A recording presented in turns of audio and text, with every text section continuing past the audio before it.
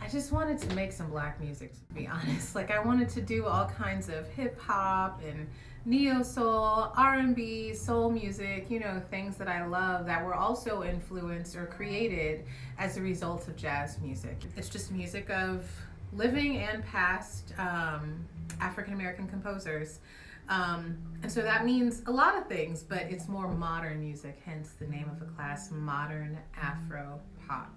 You know, so I'm bringing in things like there's a tune by Esperanza Spalding that I kind of consider to be our anthem. It's entitled Black Gold, and it's basically a story to young black boys telling them you are a force, you are something special and sacred. That was really beautiful to start with. Really great.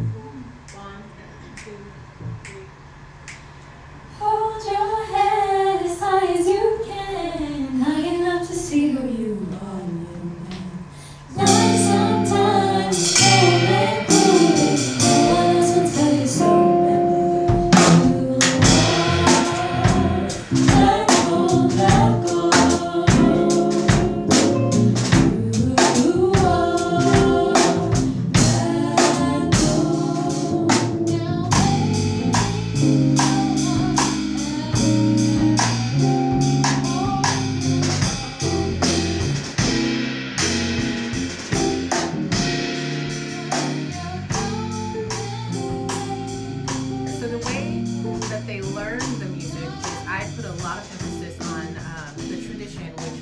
Things by ear, and I play it and I'm like, all right, bass, what just happened? Play that.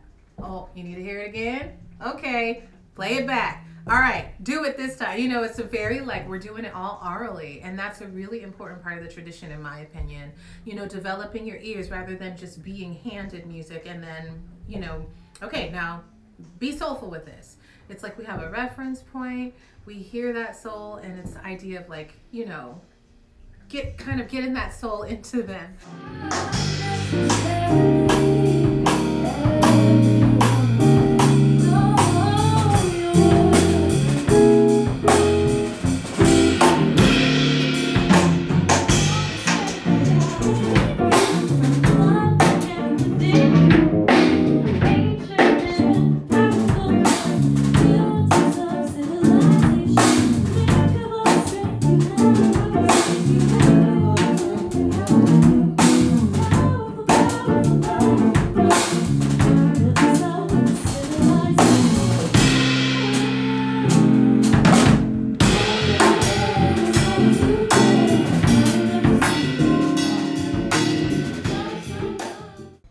For the first time here at Cornish, a Hermeto Pascoal ensemble, which is an ensemble of music dedicated to the music of the composer, multi-instrumentalist, and amazing musical personality, Hermeto Pascoal.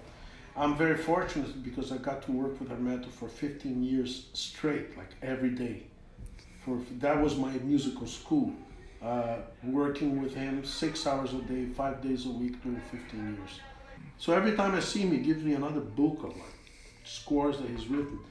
So right here, I am taking part of this amazing opportunity to take our students and show them a little bit of what we can do in a semester of 15 weeks about this immense work.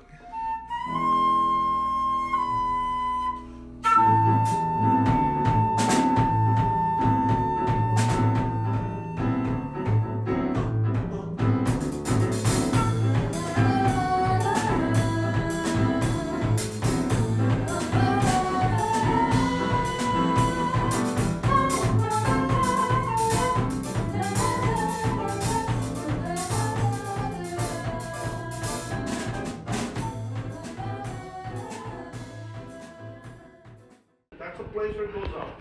That's the whole thing. So remember, after the solos, we go right back to the bridge, and then we do it from the top of the form, not the half of the form.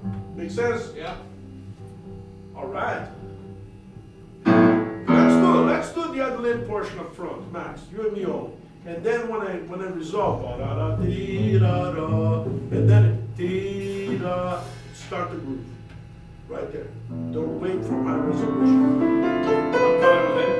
Yeah. Just doing the piano and the flute intro. Okay.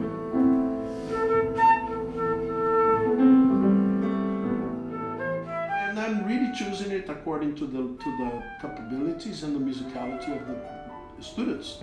And you hear that they are very talented in what they do, and I'm also challenging them to things that they're not used to doing, like singing words that have no apparent meaning, or playing with pots and pans with stones inside, or playing goat bells or whistles, because all that is part of the universe of Hermeto's music, because it's absolutely not bound by any kind of stylistic constraints. You cannot call it jazz, but you can call it jazz.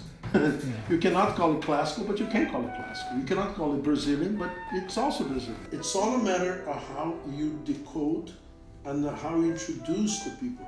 Because it's very easy for Hermeto's music, given the level of complexity that it has, for you to be overwhelmed and be scared. Because, oh, no, that's like, oh my God, that's like those chords are like spiders, you know, and it's too much, it's too complex, too complicated. It says, yeah, but listen to this lullaby. Or listen to this folk tune, listen to this gorgeous two-chord songs, or one-chord song, and how it builds up. If you want to learn Hermeto's music, it doesn't matter how much you play, how much you don't play, how much you have studied, how much you have not studied. We will find a point of entry, and from that point of entry, how far you go, how deep you go, depends only on your willingness. So replaying music has never been performed anywhere by anyone. And my goal is to really create the whole body of work and just pass it on.